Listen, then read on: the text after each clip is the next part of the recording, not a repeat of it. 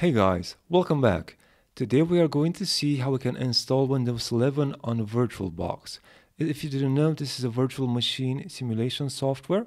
If you already tried to install Windows 11 and it didn't work, don't worry, there are some settings that you need to set and I'll show you how to do it. First, I'm gonna left click on New over here and enter the details, the name. I'm gonna name it Windows 11. I will set the folder to the D drive because that's where I have more space, as you can see. And also add a folder named VM. For ease, we need to select the ISO image. We have it on the desktop over here. This is from the 12th of January 2023, just for your information. And we notice that the virtual machine detects that it is a Windows installation disk. I'm going to left click on Next. Here is where we need to be careful. We need to set at least 4 gigabytes of RAM and match to the Windows 11 system requirements and 2 CPUs. And we also need to enable EFI over here. I'm going to left click on Next. In regards to the hard disk size, we need at least 64 gigabytes. And you can also pre-allocate the full size, but I'm not sure if that's a good idea. And then left click on Next. Right now it's finished. In regards to this window, I'm gonna left click on Finish to close it, but we need to configure the display as well in order to install Windows 11. We need to set it to at least 128 megabytes. If you can do it more, that's great. And we need to select the graphics controller over here to VBox SVGA and enable 3D acceleration. I know it says that the settings are invalid, but that's how it worked. I'm going to left click on OK. And right now we can start installing Windows 11 by pressing the Start button over here at the top. And the virtual machine will load. I paused the video for a moment to skip the loading time, but I missed the Windows 11 setup when it says press any key to continue. So I'm just going to type in exit over here in the UEFI interactive shell and press enter. And now it takes us to this window.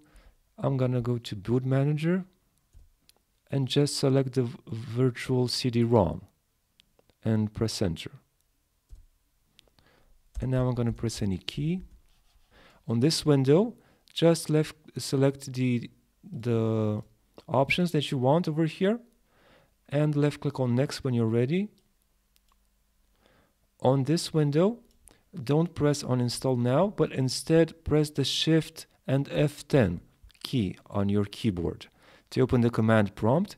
If this doesn't work, like it happens in my case, try to also press the Fn, the function key.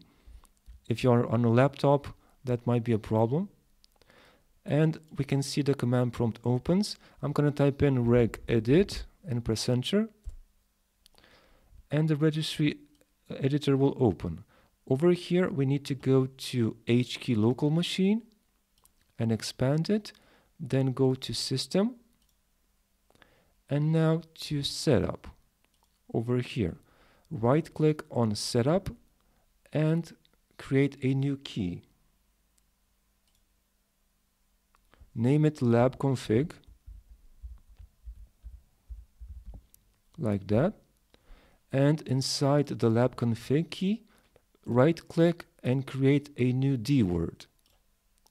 And name it to bypass TPM check, like that, and change its value to 1.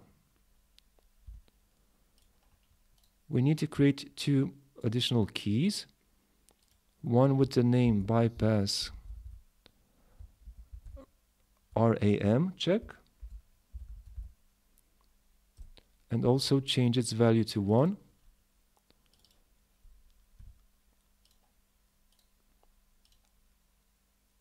And lastly, bypass secure boot check and name it to and change its value to 1. Now we can check that everything is okay over here and it looks fine. The names are okay and the values are all set to 1. Now we can close this window and type exit in command prompt and press enter. And left click on install now. From this point on, Windows should work just fine. Just install it like you would install it normally. Okay guys, that's it. We can see the Windows setup right now. I hope this helps you solve your problem.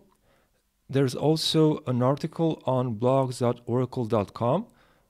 If you look for Windows 11 VirtualBox on your search engine, you should be able to find it. That's the article I consulted to fix this problem. Thank you for watching our video. Subscribe for future tips.